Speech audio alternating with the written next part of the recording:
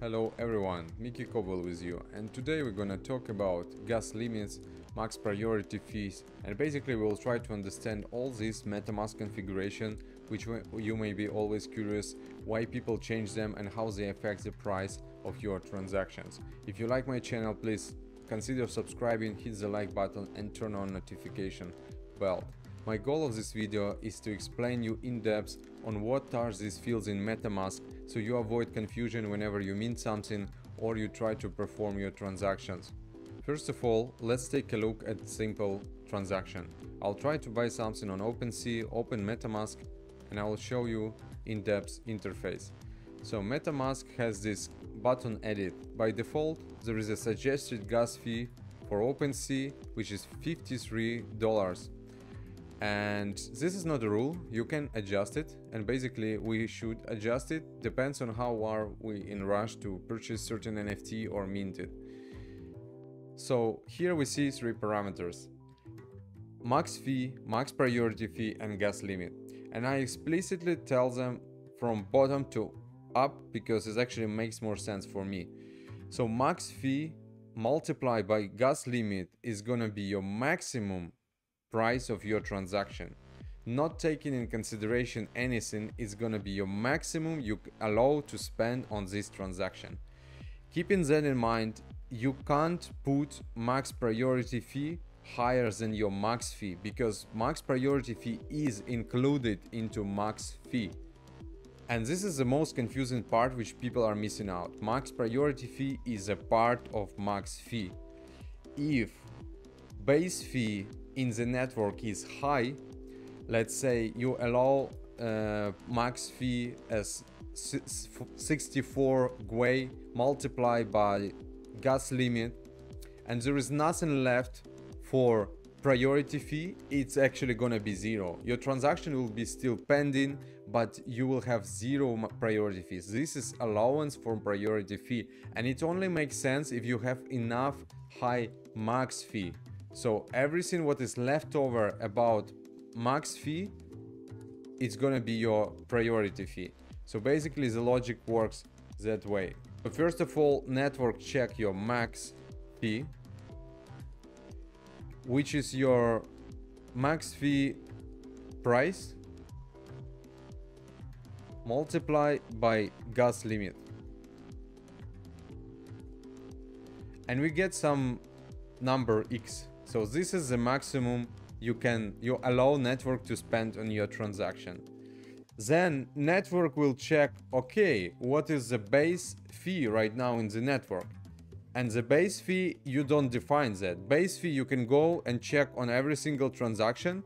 If you go on Etherscan, you will see this gas fee, this base fee everywhere. And it's defined by network. For example, here is 468 GUI. So this is the base fee. So you don't define it in MetaMask. It's defined by network. So it's very important to know that. So when you define this max fee, network will check, okay, what is the base fee? And let's say the base fee is 468. Then what network will do, it will start using this base fee, right? Base fee. It will start using it for every single point of gas unit. So it will start burning that. Basically, once you submit transaction, it will start burning this max priority fee. And let's say the base fee multiplied by gas limit, we needed to use certain amount. So from the whole progress bar of defined of gas limit, so this is X. We kind of burned like something like here. So this is what we burn just to pay to the network. This one we burn. So this is network. Next, from this space, which is basically leftover from X, you allow by defining max priority fee, you allow network to use that as a tip to miner to prioritize your transaction against others. So if there are many people who want to submit transaction and they define same max fee, and network has like allow all of them to submit their transaction, between all of these guys, network is gonna be picking the one who created highest miners fee. And so this is gonna be here. So I'll just use different color to show you out that. So this is miners fee, right? Miners fee. So if you do define that, you will prioritize yourself. Obviously, again, very important. If you defined X, which is max fee, too low, and network spikes, it goes very, very fast, and base fee is high. It doesn't matter what you define as miner's fee, because basically your transaction will not push through. You need that max fee is always higher than base fee, which is defined by network. And when we mean something for NFTs, it usually goes extremely fast. That's why we want to put it much higher, and we want to predict it to be higher. And then on top of that, we want to make a miner's fee that we also, if we have some left over our gas here, we also prioritize against these guys, and we basically win the mint. So again, this is how it works. And you may ask me, oh, so okay, Mickey, so what's happening with this one, right? Like, what's happening with this leftover? And leftover is actually going to be returned to your wallet. So that's pretty much it. It's going to be returned to your wallet. So let me show you an example on transaction when I was minting Oniforce. So here are numbers. This is Etherscan. Maybe I'll attach this transaction. You're free to check it out. I was minting 7 items. And it was Oniforce launch. Gas fees were quite crazy. I was doing announcements for that. And you can see from this transaction what happened, right? You can see that base fee. First of all, you can see my gas limit. So my gas limit defined was 1,264,000. I did use max MetaMask default recommendation for that, so I didn't adjust that. So it was just recommended. And keep in mind this number, right? 1,264,000. So if I open this spreadsheet, I'll show you here. This is 1,264,000. This number, right? So I'm just trying to help you to understand how does it work. So here, then you have used by transaction gas. So there was only 66% of used. So if we go back to this page, here I put this used. So important to know that when you define priorities in your MetaMask, all these fees and everything, it's not effectively what is gonna happen. It's just what you allow network to use, and it's not always the case, right? So I calculated how much I allowed network to use, and it was 3.1 Ethereum. So this is ETH, right? But effectively it was not 3 ETH, it was 206 Ethereum. And let's go deeper. So the base fee was 468, right?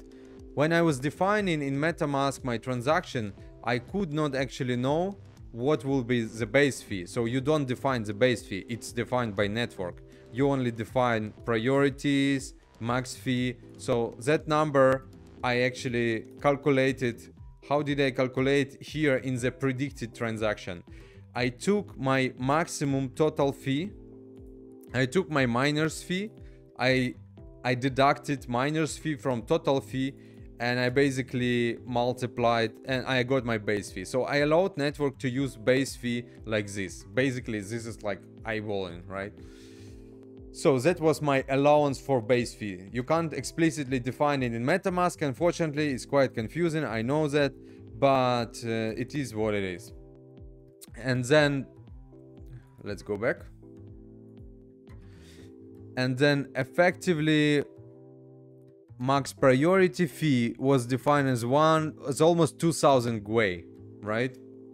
This is what I allowed miners to use, and actually miner got my tip. If you see in actual price, it was like that, right? So I allowed miners to get a fee 1980, which is a lot if you think about that. So miners fee allowance was 2.5 ETH. So my maximum I wanted to pay to miners 2.5 ETH to prioritize my transaction. Effectively because gas limit was used lower, not 1 million 1.2 million, right? It was only 800. So my effective miner's fee was 1.6 ETH. So how did I calculate that? I multiplied actual gas used with my maximum miner's fee, actual miner's fee actually, and then I got this number. And then if you add base fee, which is this number 468, and then you multiply it with gas used, you get how much I paid to network. I paid to network 0.39, and then if you combine 0.39 with 1.67, which is my miner's fee, you can get in total basically how much it was used. So it was 206 Ethereum. And if we go to my transaction, you can see here is 206 Ethereum. This is exactly what happened. So again, gas limit defined by you, but also recommended by MetaMask. Max total fee defined purely by you. This is allowance for you to say how much you are willing to spend, right? This is this progress bar. This is this X. Max fee, it is basically a price per unit defined in MetaMask multiplied by maximum gas used, which you define in MetaMask as well. And then miner's fee, as long as the network allows you to pass through transaction, because base fee is something what is actual based on how network is loaded, then you multiply by gas used, and then you have something left, then you will cut from their miner's fee to prioritize your transaction. And in the case of highly demanding means, you can see that very often actually the used network fee is like this, but actually miner's fee is like this. And you could see it from my transaction. You could see that it was base fee was this 0.39 ETH, and actually miner's fee was this huge number.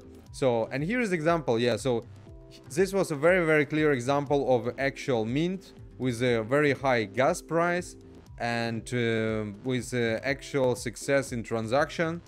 I wanted to show you also another transaction just as an example of someone minting 3 items, which basically they needed less gas. So they defined 500,000 of gas limit, and used was only 381, but it was 79%. So the less you mint, obviously the less information you need to write to contract, so the gas limit will be different. People were asking me on this on channel, and here is the last example of the same contract, same NFT. People were trying to mint one asset. So one asset, the gas limit was 226 and the used gas was 151. So answering again everyone's questions is yes, if you do mint less items, you will use less gas, so your transaction will be cheaper, but you still need to keep in mind on your gas price, basically on your max priority fee and your max fee, to make sure that your transaction will pass through. Again, take a look at my in-depth video explaining the gas fees. I have a separate link for that. Take your time, spend time, please, because it's extremely stressful when we do transaction, when we mint in Ethereum network, and I do recommend you always adjust in max fees. And basically, even you just send money to your friend, you don't need to do it fast. You can very easily just go and load down your transaction price, because you don't really care getting into the first block of the chain. You basically can wait 3, 5, 10 minutes if you don't care about the time. Thanks a lot for your attention. I really enjoy communicating with you guys, so leave me some comments, subscribe to my channel, hit the like button, and sending me more ideas about what you want to hear from me. Have a wonderful day, everyone.